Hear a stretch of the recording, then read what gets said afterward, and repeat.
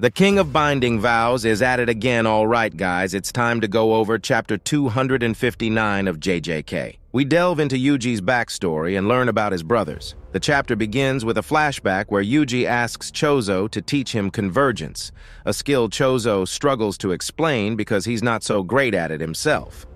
Then Takeshi steps in and breaks down the whole deal about blood manipulation and convergence for Yuji. He even suggests teaching him a cool move called the supernova attack, where you basically make a giant ball of blood and then explode it into shotgun-like blasts. But Takeshi thinks this move isn't the best idea for Yuji, and instead advises him to focus on using blood manipulation to stop bleeding and heal wounds, which is what Yuji has been doing all along in the last chapter when Sukuna cut off his leg. In the present scene, we witness Sukuna gearing up his flame arrow attack, which turns out to be his actual curse technique called Kamino. This technique is deadly because it's packed with Sukuna's cursed energy, meaning if it hits someone like Jogo or somebody as strong as Maharaga, they're pretty much toast. The catch here is that within Sukuna's domain, there are not just one, but 4 people: Yuji, Chozo, Maki, and other sorcerers. Sukuna wants to take them all out with his flame arrow, which means he needs to amp up its range and speed so that nobody can dodge it. To achieve this, he has to enhance the technique using his cursed energy, making it faster and able to cover a wider area without losing any firepower. And he does this using a binding vow again. Now this is just terrible writing. He got hit with 8 black flashes from Yuji earlier and nearly has 0 cursed energy, yet still used domain expansion due to a binding vow. Yuji and the other sorcerers manage to hold up against it, but then Sukuna brings out Kamo, an even more broken technique he couldn't even bring out against Gojo. It's extremely broken and uses up a lot of curse energy because it's a one-shot, as stated in the chapter.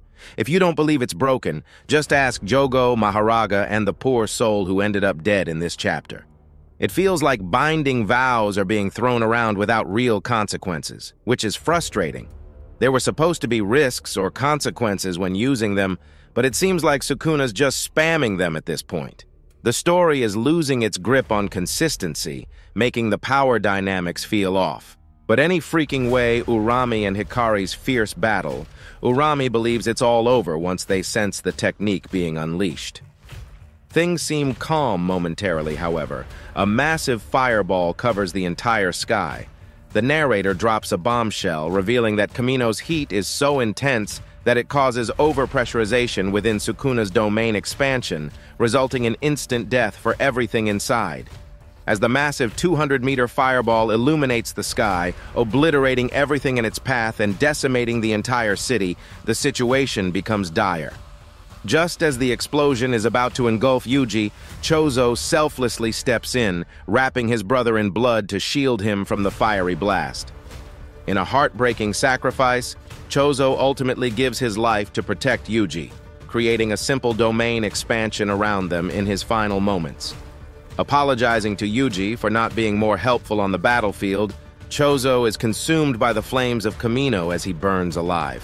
Yuji, devastated, begs him to stop and questions why he's... In a touching moment, Chozo and his brothers reunite in the Soul Plane for a final goodbye. Despite the sadness, Chozo finds some joy in Yuji mastering RCT faster than him. Yuji humbly credits Sukuna's help for this, but Chozo brushes it off, saying it's just natural for younger siblings to excel. Yuji expresses deep gratitude to Chozo for being there through thick and thin, not just as a brother, but as a true friend. When Yuji returns to reality, he's met with a devastating scene, a wasteland, nothing but death and destruction all around him. Feeling lost and overwhelmed, Yuji cries out, desperate to know if anyone else has survived. Just when he thinks he's truly alone, Sukuna emerges from the smoke, ready to deliver the final blow. But then a ray of hope appears as another figure emerges, Yuji's other brother Todo with a weird wrap on his hand.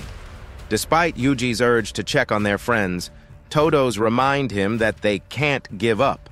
Remembering that their friends are relying on them gives Yuji the strength to shake off his despair. With one brother lost but another still standing, they're ready to face Sukuna once more as the ultimate tag team.